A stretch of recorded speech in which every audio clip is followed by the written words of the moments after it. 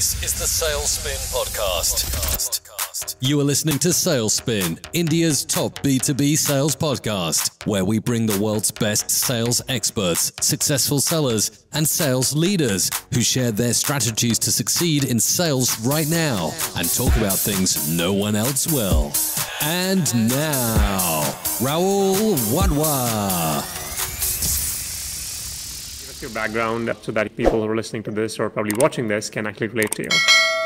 Yeah, I spent 15 years in enterprise software covering strategic accounts for other kind of SaaS enterprise software companies and was selling kind of upmarket. Really wanted to follow more of my passion, which was more kind of building my own business, of course, and then also really around modern kind of outbound lead generation, data, using tools, using technology to make things better, faster, quicker. Awesome. You talk about the email delivery a lot. I'm curious to understand, and this is something which I'm now seeing on my LinkedIn a lot because now most of the leaders are talking about it. I'm curious, and I'm probably coming from a place where, I mentor a lot of new SDRs and they might not even be aware of this problem and might be getting fired, might be getting on PIPs every single day because their leader is probably telling them, hey, it's your email delivery. It's actually your email writing skills, which is at stake, but that might not be the case.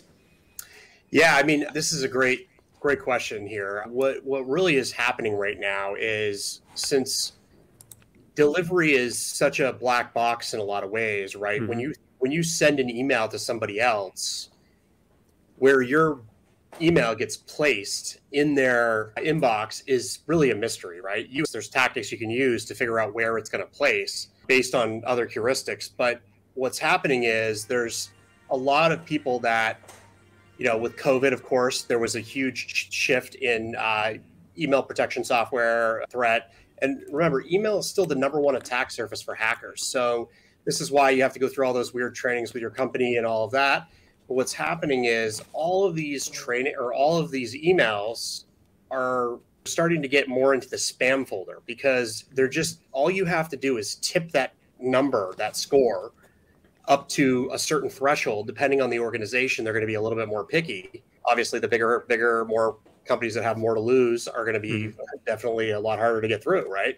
So you don't really know if it goes through. You can only really guess based on other heuristics, based on the fact that you've set things up right, based on the fact that you've collected data. And what we're finding is it's going down a lot, but there's a lot of people who really haven't realized that the open rates have actually changed quite a bit because of Apple. Apple's opening a lot of your emails now. So your open rate should have gone up, but in the case of most people, it's gone down, which means it's really gone down. So people don't really understand the thresholds that have happened. I've been tracking this since the beginning, and I have some really good data on this. Now, how did you first discover that this is actually the problem? Because, like I said, a lot of SDRs who are probably new, if they're not watching this or they're not following you, they might not even be aware of this. I was not aware of about this whole concept until I spoke to you like 6 months ago. Yep. So I'm guessing someone like me who's been into the space for 5 years did not know. I'm guessing that's the case with everybody. Yeah. So the good thing about email, and this is one of the things that sets it apart, is it's not a social media website or anything. And the way that I figured it out was I was a rep and I was failing, right? And I saw ways to optimize. Now, I worked for some companies and they would take the feedback, they'd get me with IT, and then I would fix the problem for IT, right? And then there were other companies I went to where, I wanted to talk to, I guess the last and final time, I wanted to talk to the IT department, the engineering department, to get it fixed, and they put me on with HR and fired me. So, that was a little bit of an uncomfortable position, but it also created the fact that now I can, have resilience and not worry about that and just show people the data and show people, and hopefully they respect it, right? I run my own business. I don't have to worry about that anymore. So you talked about this problem, okay, which has been existing for a while, especially since the time you said, pandemic hit. So you kind of realized this. I'm guessing few other leaders who probably know you, because now I'm seeing this on LinkedIn a lot for the last 3, 4, 5 months. So I'm guessing leaders are now getting this problem and at least they're paying attention. What I'm trying to understand is, if I'm setting up my SDR function for the first time, all right, help me out. What all I can do to make sure I'm not landing in spam. Yep. Yeah. So let's talk about like a normal kind of organization, and then we could talk about the extremes after. Sure. But let's talk about like your typical SaaS or sales development team using possibly like an Outreach or SalesLoft or one of the popular, Outplay, one of the popular SCP tools. So what those teams are basically, what really needs to happen is you need to understand the concept of something called mail flow, right? And the reputation is through the domain name.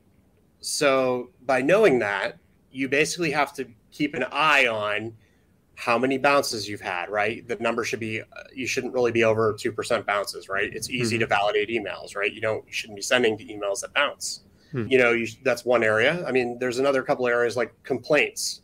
Your IT department knows if a company reports you as a complaint. Do they share that with you all the time? Probably not, right? Unless it gets bad and you get put in kind of G Suite jail or whatever they call it. But what's happening is you've got these groups of people that have kind of an unlimited, ungoverned engagement platform, and cold email by default is already at a 3 to 5% response rate on an even a good campaign. Now, the mail flow systems really want you to be way above that. So it doesn't look good that your domain is getting that. And then what happens is it tips the scale the wrong way. And now most of your emails are now inside a spam filter. And the response rates are dramatically, like, it's just, people don't respond if it's in your spam folder, really, right? Unless you tell them or they find out from somebody else that it wasn't there. So even if they wanted to respond, they couldn't. That's one problem. And really what I think is going to happen is you're going to start to realize that the emphasis on messaging is going to shift to more delivery. And part of the problem is delivery is a hard thing for a sales team and a sales ops team to cover. You really need more of a market team to help out here, because it gets to become more of a systems. And a lot of these companies aren't really designed to scale the same way. So it's a weird thing that's happening that like kind of nobody wants to talk about right now, because they know like it's happening. They probably think I'm right, but they don't really know a good way to fix it. So that's kind of what's going on right now. I'm guessing, most of them are actually in the same boat. So you talked about your email can never get open or never get reply because they actually never landed in the primary inbox and they'll go to spam. So my next question would be, how to avoid it. Yeah, sure. So there's some things that would help you avoid it. So the number one thing right now, I think, if you're going to do anything, put limits in place on your sales development team, right? Don't let them send over. I mean, we're sending 50. I mean, don't let them send over 75 a day on an inbox. I wouldn't even go that high, but like, it depends on what you're comfortable with. But just stop that part of it, because most of those emails are going to be copy and pasted, right? They're going to be the same email over and over with a couple of different fields merged. Correct. The other thing you want to do is you want to run 2 checks. One check you want to run is the check's called, it's like a mail. You can run like an MX Toolbox diagnostic, which tells you which delivery settings you have off. I have it on my LinkedIn profile of like, if you want to try to figure that out. That's kind of checking your own servers, and you're going to probably find you could be in a Series C or D company and you still have these problems. So like, don't think that I've even found publicly traded companies that did not have their records set up right. And they deteriorate over time because you add more records to the DNS. This is like the mapping of all of the services in your company so other companies can access it. What happens is those deteriorate as your company adds more services in your company, and then sometimes they screw up the cold email settings. So you have to check that. The other thing you want to do is do something called a seed test. Now, this is where a lot of companies aren't doing. What you do is you got to go use a service that has a seed test. There's a bunch of them out there. Just Google it. Like Clock Apps has it. And this is where you test an email to, like an email that you would send. You would test it to see if it lands where it lands, like in the primary inbox or wherever. Now, the nice thing about seed testing is they have inbox up at all the major providers. So if you regularly do this test, you can start to see if there's a trend like, hey, we're not getting in on Outlook anymore. What's going on? Then you might know your domain's burned. And that's where you start to run into a problem, because remember, the 2 major providers are Google and Outlook. So if you get burned on one of the 2, you could be in a real world of hurt. And sometimes it takes 2 to 3 weeks to repair a domain once it's burned. And that's really the reality. So seed testing, checking the delivery optimization settings, and then really like data validation and making sure that you're using validated emails is really the next one. Alrighty. I think that brings me to like tons of other questions. So you talked about something like MX testing. So Yep. can you maybe elaborate on that? I have a new domain. I'm a new company, like so let's say Yep. seed or Series A. So my domain is not that old. And I think I would love for you to talk more about the different domains. But before that, where do I go to make sure I can test how old is my domain? What's my domain reputation right now? Sure. So really you have to start doing more. You have to start sending emails and you have to start looking at like your open rate. That's one of the good ways to kind of figure out what your reputation is. There's also a thing in Google where you can check the postmaster. You have to set that up first. A lot of people don't have that set up.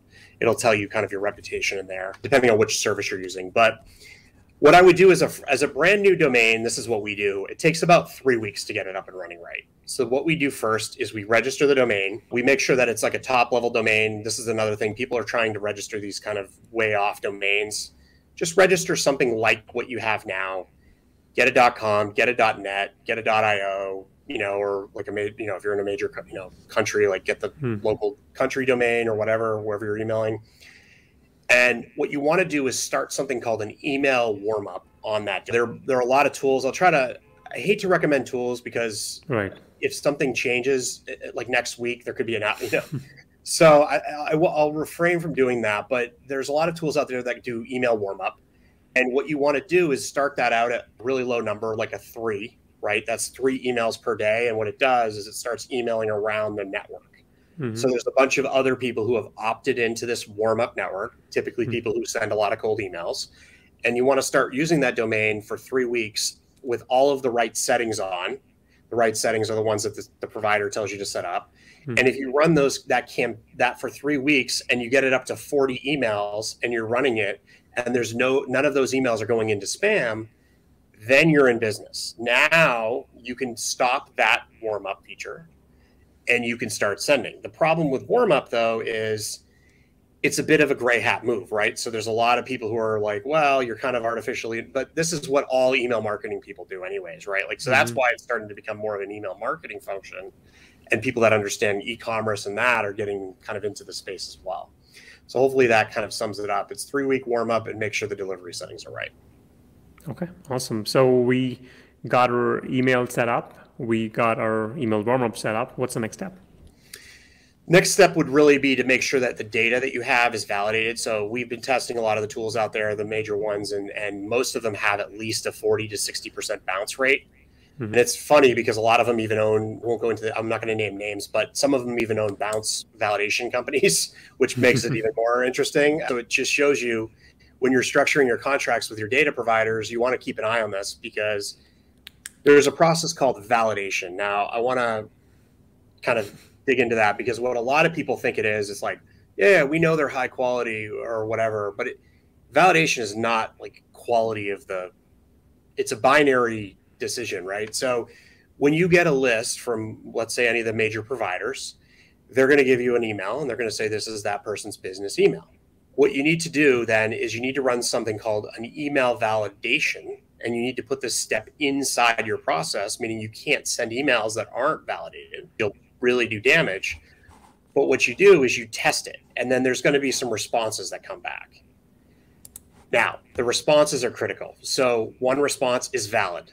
Go right ahead. Start sending emails. In fact, if you send emails to all the valid emails, you're going to have a good day, right? It's going to be a lot better. You're going to get that delivery. Everything's good. Start there. Now, what happens is some of the emails aren't going to come back valid. They're going to come back as something called a catch-all. Now, what a catch-all does, it's something set up from the IT department, which they basically say, we're not going to tell you if that email is here or not. And there's a lot of companies that won't give you that information. So you have to make a decision on that catch-all, and you have to think about where it came from, how you got it, and if you can find it on other kind of public sites. There's like another kind of, what I do is I cohort those and find out, all right, which one of these catch-alls can I find on other websites? If I can't find it, I'm going to make sure that if I'm sending to these people, I'm sending it on a completely separate domain name. And I'm not doing anything. I'm not sending all those through my main primary domain name, because if you start to send through that and you start hitting all these catch-alls, you're in trouble. And then I guess there's also bouncing, which you never want to send to bounce. Like, it's just completely unacceptable to send anything to bounced emails and you're just not checking it. And then there's another one that's a spam trap, and that one's even worse because that one's the one they set up, and then they report you as spam immediately. I think one of the things you and I talked about, I'm just sorry, go ahead. Yeah, no, that's what you have to look at. I think one of the things you and I talked about some time back was, for example, if I have 100 prospects, I would first want to run this via these bounce checkers, where they tell me which one is valid, which one is catch-all, and which one is bounce. So your recommendation is not to send any emails to bounce, or maybe basically verify again with another provider if you can get a valid one, and maybe recheck until you reach like a valid or catch-all. Yeah, so the ones that come back bounced, just don't email those. Right. You could double check it with another provider, but some of the providers out there, what they do is it benefits them to not check it as long, because that's how they pay their compute costs for cloud. But there's some providers that will give you a 30 to 40 second check. You basically need to wait. That's the secret. You need to wait to get the answer back from those. So don't go for speed, go for accuracy, of course. And but if it's still coming back bounce after 30 seconds of waiting, then the tools will do it automatically. This isn't a manual process by any means. And what you want to do is send to those ones that the validation tools will tell you to send to. And I also would not validate with the provider that you buy the data from. Do it from another provider just so you know you're getting that kind of consistency there. Got it. Another thing which I remember, we talked about was not only to send these catch-all emails from another domain, but also run a different sequence. That way is, you can always validate whether it's impacting your original sequence or not. Because if you're sending it to all valid, your open rates could be even more higher. I mean, that's what I at least realize. Yeah. We try to get about a 75% open rate across 10,000 emails, right? Like that's our goal, because what we realize is the compounding impact of getting it earlier. It's just like it's just like investing earlier. It's just big. And what you're mentioning there is in terms of changing the sequence around. So there is a really, one of the other things that the spam filters will check is if you're sending to some of the same domains, if you send that same email without any of the text changed, that gets picked up pretty quickly. So what you can do is you can add these kind of like variables in it. There's something called spintax. I mean, look it up. But a lot of these tools have multiple variables. So you'd say like, hey, whatever, hello, whatever, right? You can kind of change the variables and make the sequences different every time they go out. A lot of the tools, I think pretty much every tool has that functionality. It's just a lot of people don't really take the time to do that. And you really need to now. You really need to go in and make these things unique, right? And you want to add stuff that's unique to each person if you could, right? Like there's ways to do that too on a spreadsheet to mail merge it the right way. And, there's a lot of strategies on this, and the people that figure this stuff out are going to be the ones that are successful with cold email. Awesome. So in one of your posts, you also talked about some validation using Excel. Could you maybe talk a little bit more about that? Yeah.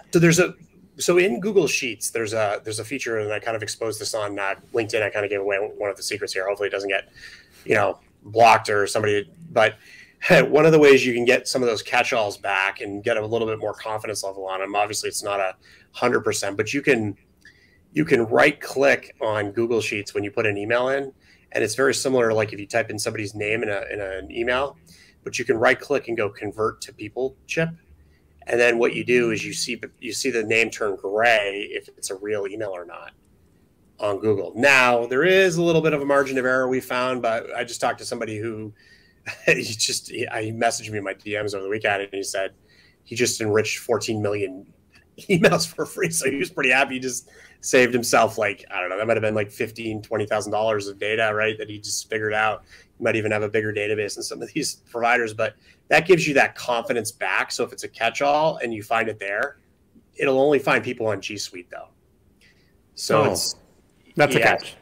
Yeah, so if you do it, it basically looks to see if they're on Google and if they have an email on Google. It's one of the ways to do it, right? Like that's one of the ways to get some of your catch-alls back.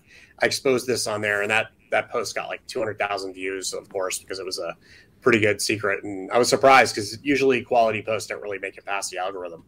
Yeah, I mean, believe it or not, so when you first told me, I was doing this one by one until I realized that I could actually select the entire I car know. and, just do it in one go.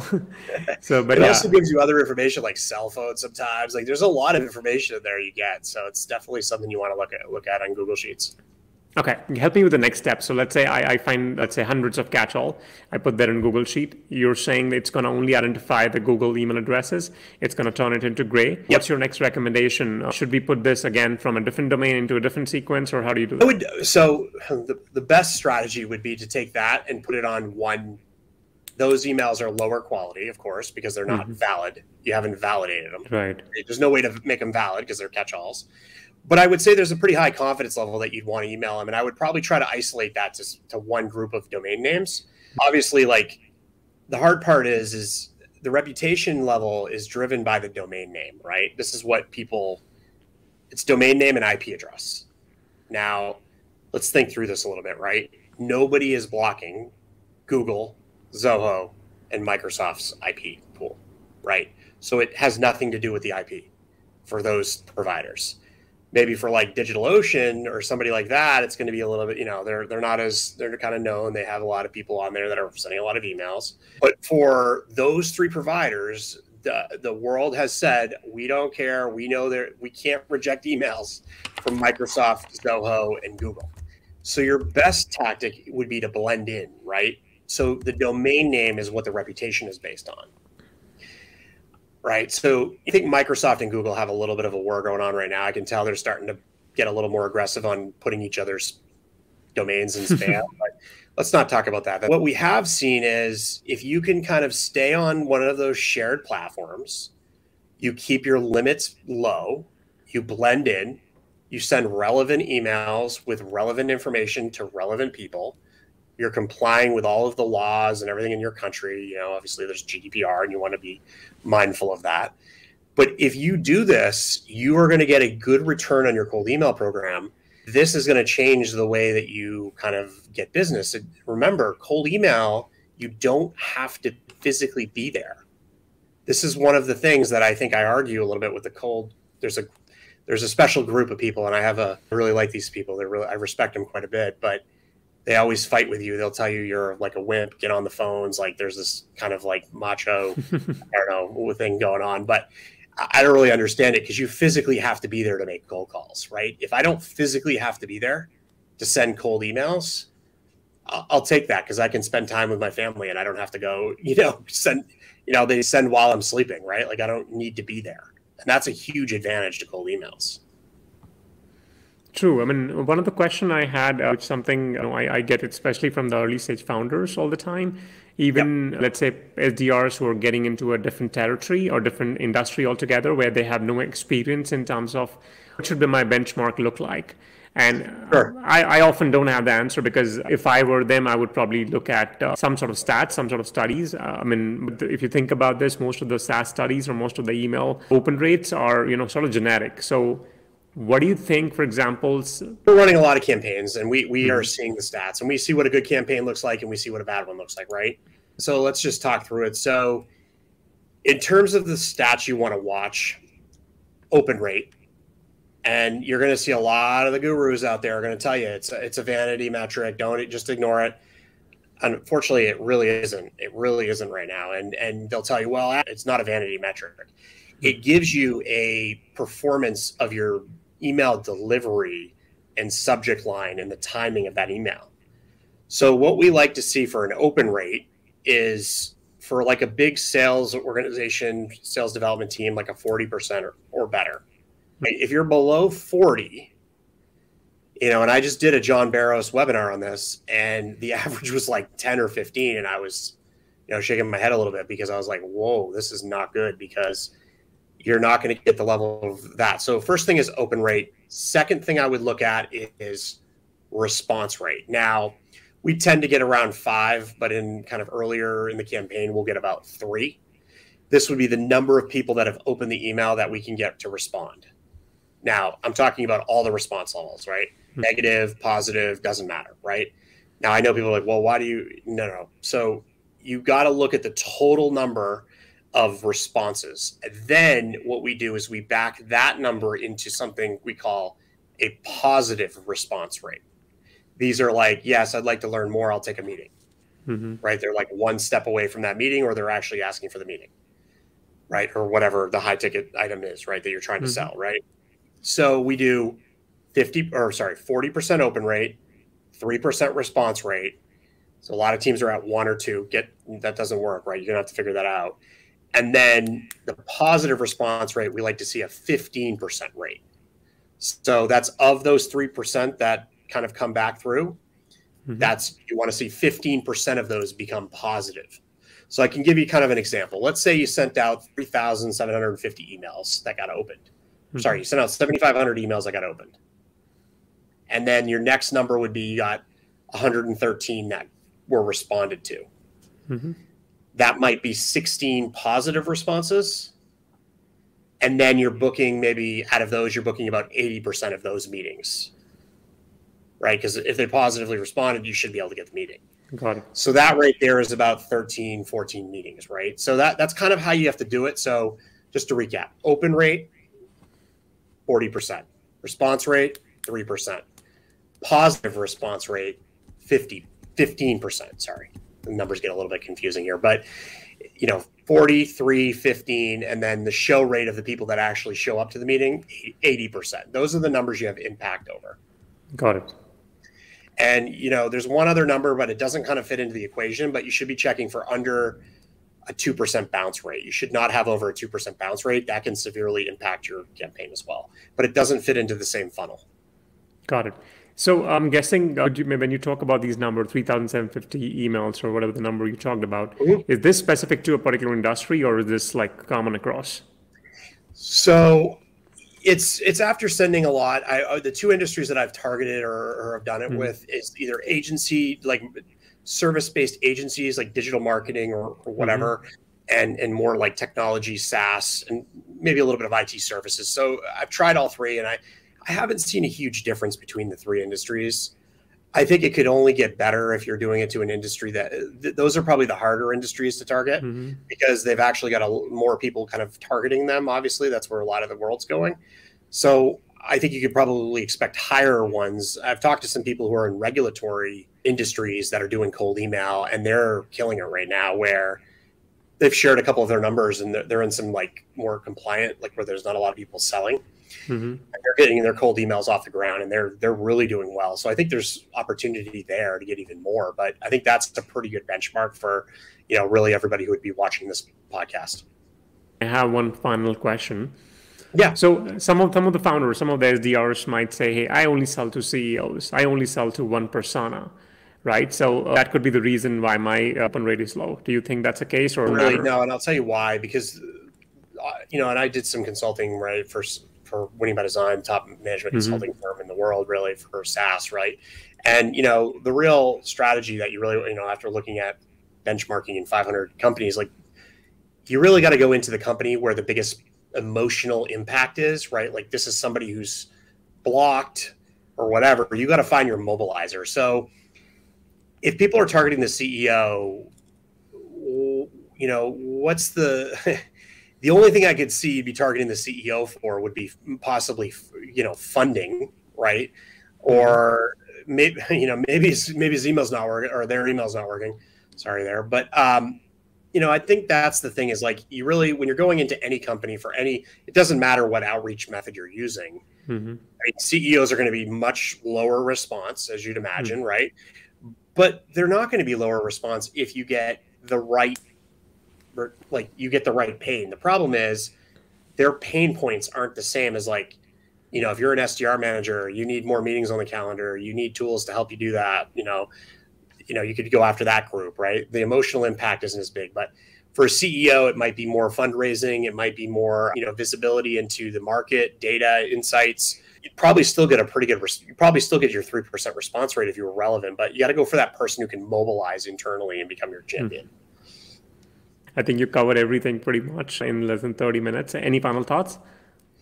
No, I mean, just take a look at this, right? Like, you don't have to change it all tomorrow. What you do have to do, though, is you have to start thinking like, what damage am I doing with my cold email program? Is it worth it, right? You're spending, companies are spending a ton of money on these programs. Put it on another domain name, right? And, do it that way and do something to just make sure that you're getting a reasonable open rate. Like, don't just sit there and wait for it to get better. It's not going to get better. It's going to get worse, way worse, because the spam filters are picking it up. And the last thing I'll end with is another tactic that a lot of people have been thinking. They get with their IT department, and then their IT department immediately tries to put them on what they call an email service provider, like more of like an enterprise grade sending system, like a Amazon SES, SendGrid, Mailgun, all those. I'm going to tell you right now, you do not want to do this. And I can talk to you about why, but the real reason why is you can torch the domain in less than a day, and you won't be able to send from it for months. So be very careful about that. You don't want to put your team on a dedicated IP. You don't want to put them on a dedicated sending platform that, by the way, doesn't allow cold email. You want to be on a shared provider. So I think I'll end with that. If you have any questions, you feel free to reach out. I'm always available there. And then, looking forward to everybody's feedback. Wow, this was super insightful, Jesse. Thank you so much, man. Yeah, thanks. Have a good one.